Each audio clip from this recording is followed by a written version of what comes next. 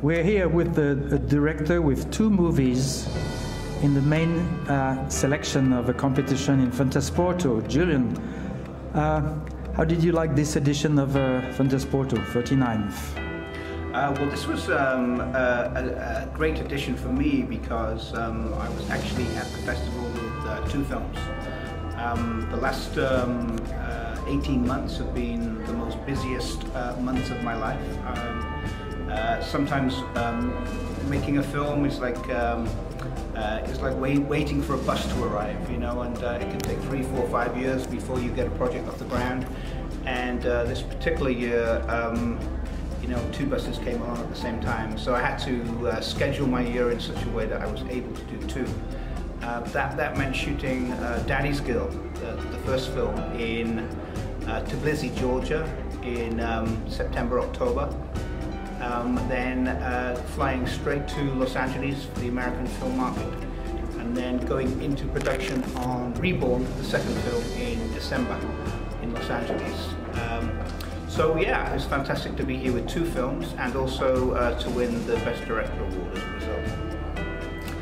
I personally found it interesting that one of the movies is called Daddy's Girl and the other could have been Reborn, could have been named Mommy's Girl. Mm-hmm. Yeah, both films have very sort of strong female characters in the story and are very sort of feminine stories, which is not really by design. It just so happened that the projects were that way inclined and happened to be made, you know, right next to each other.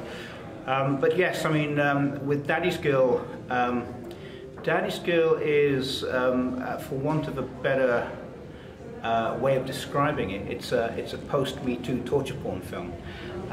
It's the story of a girl who is being held captive by her stepfather after the suicide of her mother. And her stepfather is an Iraq war veteran who is also a serial killer, and he uses his stepdaughter as bait to lure victims. And she is sort of very much caught up in this situation, like a Stockholm Syndrome kind of situation. And it's through the intervention of, on the one hand, a cop, sort of a rookie cop, and a vigilante that provide her the opportunity to escape. So ultimately, even though she begins as a victim, she actually evolves through the story. She empowers herself and escapes the situation. And not only that, she actually sort of becomes an avenging angel at the end of the film too. So it's a very sort of dark world that the film takes place in, but there's light at the end of the tunnel. And then with Reborn, Reborn is really about 2 characters, a mother and a daughter. The mother's a Hollywood actress whose career is failing, and her problem is that when she was younger, she became pregnant, and when she gave birth, her baby was stillborn, she never really came to terms with that. She never really had any closure about that. She was just too focused on her career. Now that she's sort of midlife, she wants to revisit that and try and find some sense of closure. What she doesn't realize, actually, that her stillborn baby daughter was brought back to life in the hospital morgue by the morgue attendant. As a result of an electrical storm, and was taken away and basically brought up in captivity until she reached the age of 16. And at the age of 16, she decides to escape her captor, which is the morgue attendant, and go in search of her mother. So you have, you know, the mother searching for the daughter, and the daughter searching for the mother, and they eventually find each other. But this being a genre film, this being a horror film, it's not a happy ending. What was your influence or inspiration in making Reborn? Reborn, for me, is a sort of a meta horror. I would like to describe it as. It's very nostalgic. It's a celebration of some of my favorite horror films of the 80s. Films like Carrie, The Fury, Scanners, The Omen, Christine. There are lots of references in the film. So on the one hand, it's very reflective of the genre, but also it's also about having about what it's like to have a career in film, and particularly from the mother's point of view. That she sacrificed so much in her life to do what she does, and she's now sort of trying a little bit late in life to somehow make up for everything that she sacrificed. So there's very much a human side of the story, but there's also a cineast, fanboy kind of side to the story. Right. You're also a man with a couple of many hats, being director, producer, and also a sales agent. Tell us about that activity, Jinga.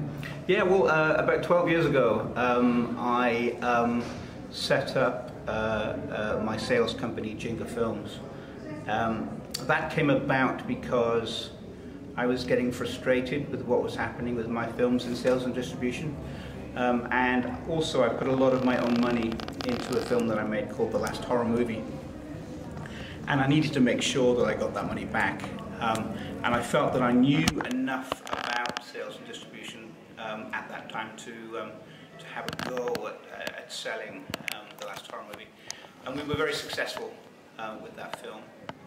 So much so that a lot of producers were coming to me and saying, "Oh, could you do the same thing with our film?" And it kind of snowballed. I didn't really intend to become a sales agent, but I did by not by accident, sort of by design. But what I like about sales is that it's incredibly informative about the business side of filmmaking, and that's a side that I didn't really understand as a filmmaker, and now that I've come to understand. And knowledge is power, and in many ways I got these two films, Daddy's Girl and Reborn, as a result of being a sales agent. I sort of like to describe myself as a universal soldier, that and I believe that as a filmmaker you have to be, because you can often find yourself in situations where people are sort of taking you in the wrong direction, and forcing you to do things that are not going to work out well, and you sort of need to have a sense of the bigger picture. And I think that it's useful as a creative to understand the business side and to allow the business side to inform your decision making creatively. And explain us, what's the meaning of Jinga Films? Jinga? Jinga. Jinga Bell? No, it's Jinga is actually a Portuguese Brazilian word. It comes from capoeira, the Brazilian martial art. It means rhythm, balance, stability. If you have Jinga, it means you have you can dance, and that's everything that you need in the film industry. So it means also don't mess with Julian. It means that too. Okay, thank you, congratulations. Enjoy the rest of your stay in Porto. Thank you, and thank you, filmfestivals.com. Wonderful.